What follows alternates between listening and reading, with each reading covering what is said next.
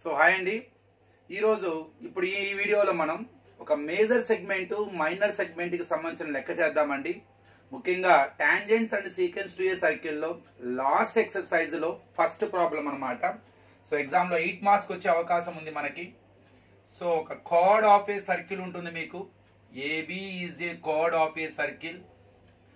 O is a center of the circle. OA radius, OB radius, whose radius is 10 centimeter. Angle made by chord at the center. Right angle అని ఇస్తారు. Right angle అంటే 90. Find the area of the minor segment. Area of the major segment. AB కింద part మొత్తాన్ని కూడా minor అంటాం. ఇక AB మొత్తం పైన ఉన్నదంతా మేజర్ అంటాం. ఆ మైనర్ సెగ్మెంట్ కి ఎలా ఫైండ్ అవుట్ చేస్తాం? It is not a regular shape. We don't have direct mathematical formula to find out its area. Indirect గా చేస్తాం. ఇండైరెక్ట్ గా అంటే ఏంటి? ఇందులో ఫర్ ఎగ్జాంపుల్ ఏబి అనే ఆర్క్ మీద పి అనే పాయింట్ తీసుకుందాం. కూసేపు అవుటర్ సర్కిల్ ని తీసేద్దాం. ఈ మిగతా పార్ట్ ఇక్కడ మీకు చూడండి ఒక సెక్టార్ ఉన్నదన్నమాట. ఇప్పుడు ఈ సెక్టార్ కి ఏరియా కడితే ఏమొస్తుంది? లోపలది మొత్తం వస్తుంది. లోపలదంటే షేడ్ చేసింది వస్తుంది, షేడ్ చెయ్యంది వస్తుంది.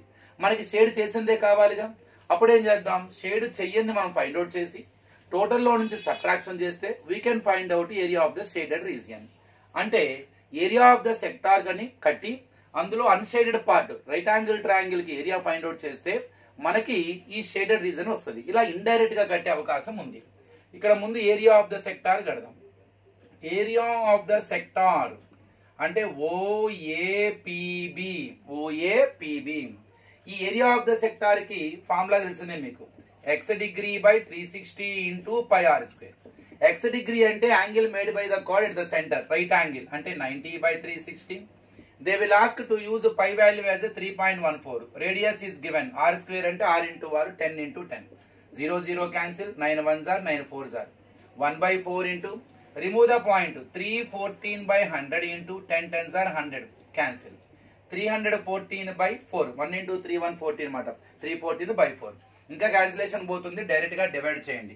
314 ని 4 తో డివైడ్ చేస్తే 4 7s are 28 34 4 8s are 32 2.0 4 5s are 20 reminder 0 అంటే 78.5 సెంటీమీటర్ స్క్వేర్ మొత్తానికి మనకి సెక్టార్ వచ్చేసిందండి. 78.5 సెంటీమీటర్ స్క్వేర్. ఇప్పుడు ఇక అందులో అన్షేడెడ్ కావాలి.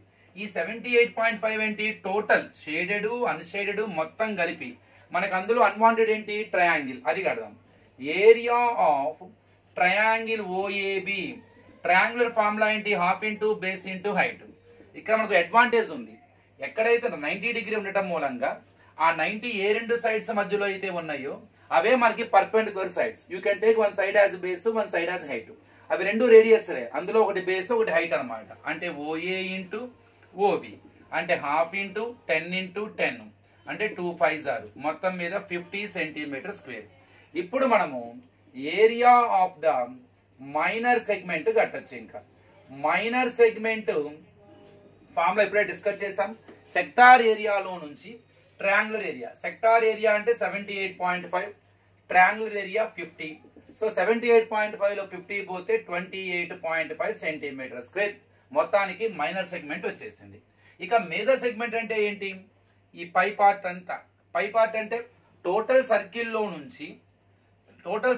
నుంచి అన్షేడెడ్ తీసేస్తే ఇక పైన ఏది మిగిలిందో మొత్తం వచ్చేస్తుంది. ఈ ట్రయాంగిల్ మొత్తం ఇక లోపలదంతా. అంటే మనం కంపల్సరీగా మేజర్ కట్టాలంటే మనం కన్ఫర్మ్ గా మైనర్ తెలియాల్సిందే. మైనర్ తెలియకుండా మనం మేజర్ కట్టలేం. ఏరియా ఆఫ్ సర్కిల్లో నుంచి అంటే area of major segment is equal to area of circle minus area of minor segment. Area of circle formula ఏంటి? పై are square. Area of minor already you found 28.5. Pi ask to use 3.14 into 10 into 10 put in the bracket to avoid the confusion. So 314 by 100 into 100 minus 28.5 cancel. So ఇక్కడ 314 minus 28.5 ఆ రెండు subtraction చేయండి. ఏ answer అయితే అది. Simple అండి. హడావుడిగా ఉంటది కానీ పెద్ద ఇబ్బంది ఏం కాదు. చాలా ఈజీ. ఒకవేళ మిమ్మల్ని ఇబ్బంది పెట్టకుండా ఇంత హెవీగా కూడా ఇవ్వకపోతే వాళ్ళు మీకు ఇచ్చే area of the shaded reason చాలా సింపుల్గా ఇవ్వచ్చు. ఇది ఎగ్జామ్స్లో చాలాసార్లు అడిగారు, ఇది కూడా ఒకసారి చేసుకోండి. ఏరియా ఆఫ్ ద క్వాడ్రెంట్ అంటే ఒక క్వాడ్రెంట్ ఆఫ్ ఏ సర్కిల్ ఉంటుంది మీకు. ఓ A C B D is a point on OA. So దీని radius 3.5 centimetre, OD 2 centimetre. Ask to find out area of the shaded region. ఇప్పుడు దీనికి area ఎలా find out చేస్తాం? ఆ షేడెడ్ రీజన్ అనేది ఒక మ్యాథమెటికల్ షేప్ కాదు, we don't have any formula. కానీ టోటల్ అవుట్లైన్ మొత్తం ఏంటి? Quadrant of a circle. Quadrant అంటే 1/4 ఆఫ్ ద సర్కిల్. ఇప్పుడు నేను ఏరియా ఆఫ్ ద క్వాడ్రెంట్ కడితే, area of quadrant of a circle నేను కడితే మనకు ఫార్ములా ఉంది. క్వాడ్రెంట్ అంటే making 90 degree at the centre, అంటే 1/4 ఇంటూ పై ఆర్ స్క్వేర్. ఎందుకంటే x degree by 360 sector formula వేసినా మీకు 90/360 వస్తుంది. 9 1 జార్ 9 4 జార్ అంటే డైరెక్ట్ గా ఫార్ములా వాడచ్చు. 1/4 ఆఫ్ ద సర్కిల్ లో 1/4 ని 4 పార్ట్స్ లో ఒక పార్ట్ ని క్వాడ్రెంట్ అంటారు. 1/4 into ask to use pi as 22 are square. Are అంటే 3.5 రిమూవ్ చేయండి. 35/10 ఇంటూ 35/10 పాయింట్ రిమూవ్ చేశాను, క్యాన్సిలేషన్ చేసుకోండి. ఇక్కడ 5 7 జారు 5 2 జారు 5 7 జారు 5 2 జారు 2 11 జారు, ఇంకా అంతమించి ఏం లేదు. 11 7 జారు 77, 77 into 7/8. 7 7 jar 49, 7 7 jar 49 plus 4 539/8. So 1/4 into pi are square. So pi are square వచ్చేసరికి 3.5. దీన్ని ఇంకా మీరు ఈజీగా చేసుకోవాలనుకుంటే ముందుగానే మీరు ఏం చేయొచ్చు అంటే హడావుడు లేకుండా ఈ రేడియస్ ఈజ్ ఈక్వల్ టు 3.5 కదా, 35/10 చేసుకొని 5 7 జారు 5 2 జారు అంటే 7/2.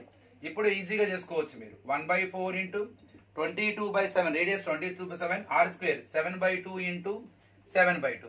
ఇప్పుడు మీరు చాలా ఈజీ చేసుకోవచ్చు అండి. 7 7 క్యాన్సిల్, అట్లానే 2 11 జారు. ఇప్పుడు మీకు ఈజీగా వస్తుంది. 11 7 జారు 77, 4 2 జారు 8. మేబీ ఇందా మనం మిస్టేక్ వేసి ఉంటాం. ఒకవేళ 77 8 తో డివైడ్ చేయండి. 8 9 జారు 72, మీకు 5 ఉంటుంది 0.0. 8 6 జారు 48 20, 8 2 జారు 16 40, 8 5 జారు 40. 8 తో డివైడ్ చేస్తే పక్కాగా రిమైండర్ 0 వస్తుంది. Don't give up. So 9.625 centimetre square. ఎందుకు ఇదేంటి టోటల్ అండి, క్వాడ్రెంట్ లో మొత్తం వచ్చేస్తుంది. మొత్తం అంటే అన్షేడెడ్ వస్తుంది, షేడ్ వస్తుంది. మనకి అందులో షేడెడ్ మాత్రమే కావాలిగా, అన్షేడెడ్ తీసేయండి. అన్షేడెడ్ అంటే ఏంటి? ఇది పక్కన పెట్టండి. 9.625. అందులో అన్షేడెడ్ అంటే ఏంటి? Triangle. Unshaded region what ever it is there, it is in the shape of triangle. ఇది రైట్ యాంగిల్ ట్రయాంగిల్, ఎందుకంటే 90 డిగ్రీ ఉంటుంది, అది క్వాడ్రెంట్ ఆఫ్ ఏ సర్కిల్ కదా. So area of triangle OBD formula half into base into height. Half into OB is base, OD is height. OB is nothing but radius, అదే మనకి base. Half into 3.5 into ఓడి 2. మీరు అడగచ్చు ఎందుకు point తీసుకోలేదు sir, ఎందుకు మీరు 7/2 రాయలేదు? ఇక్కడ మీరు 2 2 క్యాన్సిల్ అయిపోద్ది, మీకు 3.5 ఉంటుంది కదా అంతే రాశాను, అందుకని 3.5. ఇప్పుడు area of shaded region is equal to, so total area అంటే క్వాడ్రెంట్ ఏరియా 9.625 మైనస్ అందులో ట్రయాంగులర్ ఏరియా 3.5. 9.625 లో నుంచి 3.5 తీసేయండి. 5 2 1 6 6.125 సెంటీమీటర్ స్క్వేర్. చాలా ఈజీ అండి. ఈ రెండు ప్రాబ్లమ్స్ బాగా నేర్చుకోండి, మీకు కన్ఫర్మ్ గా యూజ్ అవుతుంది దీనిలో పక్కాగా. ఇక నెక్స్ట్ ఇందులో మీకు ఇంకో ప్రాబ్లం చెప్తానండి.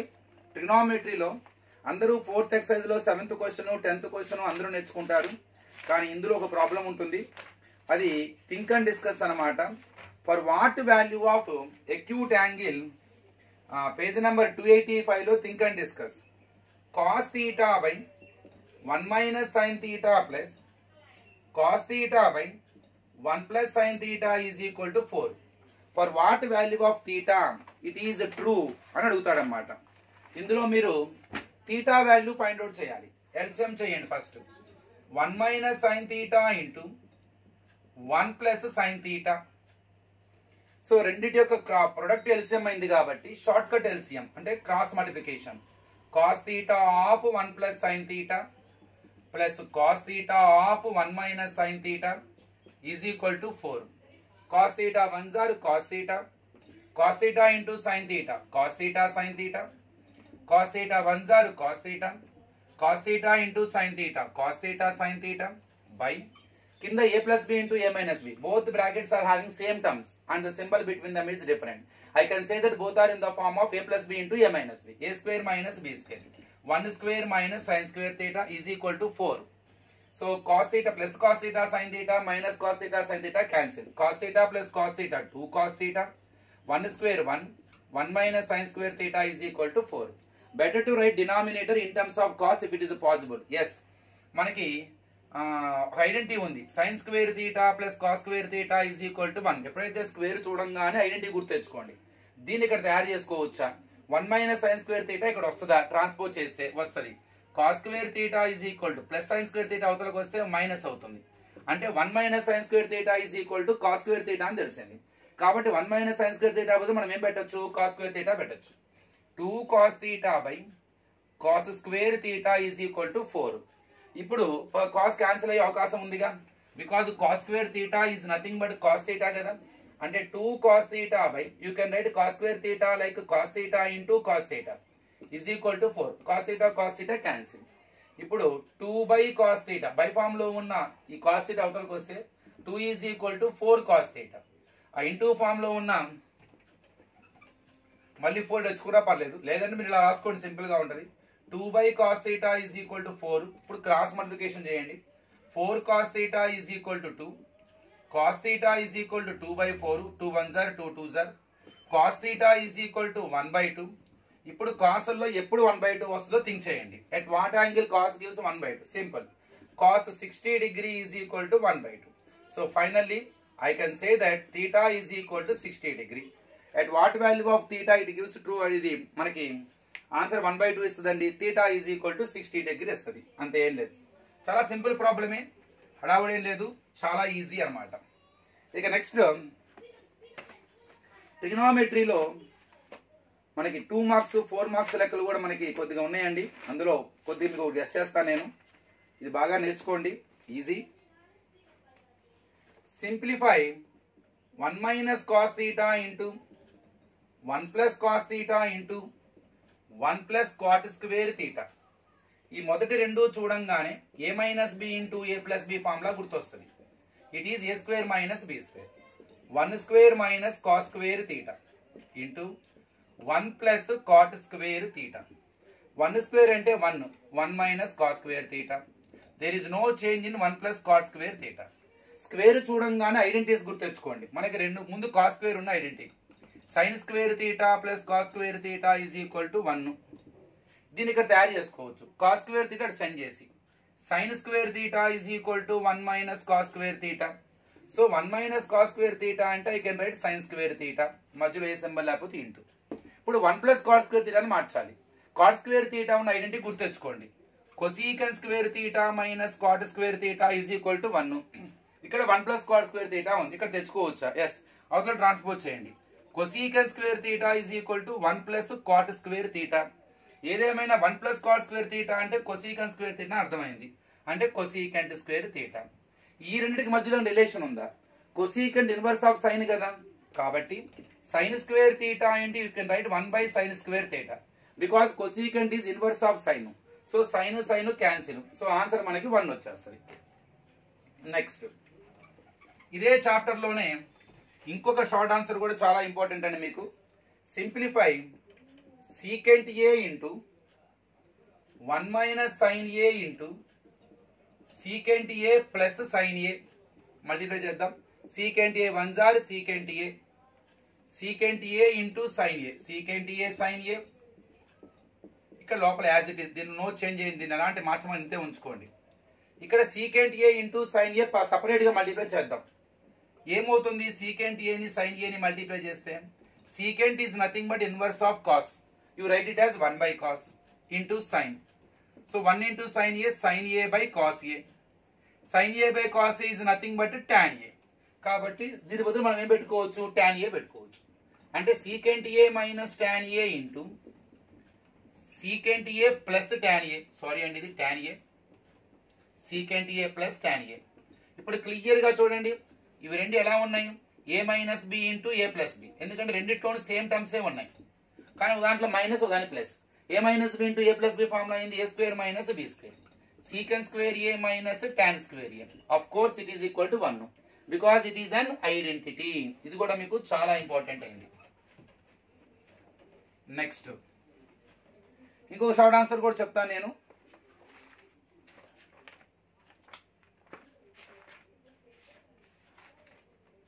ఇది బాగా చూసుకోండి. ఇందులో సిమిలర్ ట్రయాంగిల్స్ లో లాస్ట్ ఎక్సర్సైజ్ లో first problem, prove that some of the squares of the sides of a rhombus is equal to sum of the squares of its diagonals. అంటే సైడ్ల యొక్క స్క్వేర్స్ యొక్క సమ్ అంటే AB square plus BC square plus CD square plus DA square is equal diagonals యొక్క స్క్వేర్ల సమ్కి equal అంట. అంటే AC square plus బిడి square అని prove చేయాలి. ఇది ఏబిసిడి ఈజ్ ఏ రాంబస్ అండి. AC and BD are the diagonals intersected. ఒక property ఉందండి rhombus లో, diagonals are bisect each other perpendicularly. Bisect each other perpendicularly. అవి ఎక్కడైతే టచ్ అవుతాయో అది బైసెక్ట్ తో పాటు 90 డిగ్రీ కూడా ఉంటాయి అన్నమాట. అంటే ఇండైరెక్ట్ గా యాంగిల్ ఏఓబి 90, ఏఓబియే కాదు, ఇక్కడ 90, ఇక్కడ 90, ఇక్కడ అన్ని వైపులా 90. కాబట్టి ప్రతిదీ 4 రైట్ యాంగిల్ ట్రయాంగిల్స్. అందులో ఒక రైట్ యాంగిల్ ట్రయాంగిల్ తీసుకోండి.